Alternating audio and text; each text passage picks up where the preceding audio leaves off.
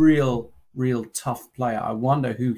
Denis Lazovic, Jan Krzysztof Duda, Yu Yang Yi has had a great tournament. And we've got the young, well, for many people, unknown quantity, Denis Lazovic, a real tough player. I wonder who he's going to play in round 5. Be really interesting to see it. Lawrence, there is still action on the board. Niemann is fighting for victory. I think this is against Manuel Petrosyan. And Hans Niemann here, he's got an extra pawn as white. Black is struggling here. The black king is so far away. White has a 2 versus 1 pawn advantage.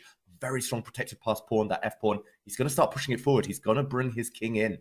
But if the black king gets back towards the king side in time, towards those pawns, maybe drawing chances.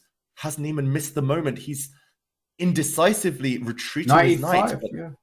He's going the whole way back. Surely now the black king is in the vicinity of his pawns. He should be able to hold this now. I think Hans has gone in the wrong direction with his king, with his knight, and should be safety. The position repeating itself.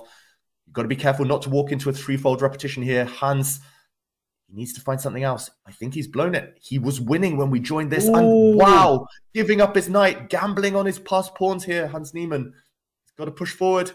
But the black knight is stopping those pawns from advancing. And suddenly, who's winning? What is the result? Hans retreats. Knight f7, surely. Knight f7. Knight f7 was Hans panicking down to 1 second when he made that move. The black king is coming round.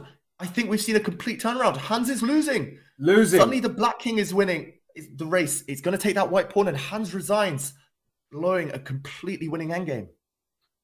Wow. What a turnaround. Hans Niemann, and a big smile there by Petrosyan. Hans Niemann disgusted with himself. He gambled because he had to win. He felt like he had to push in that position, but it all went horribly wrong. Hans Niemann, still plenty of chance.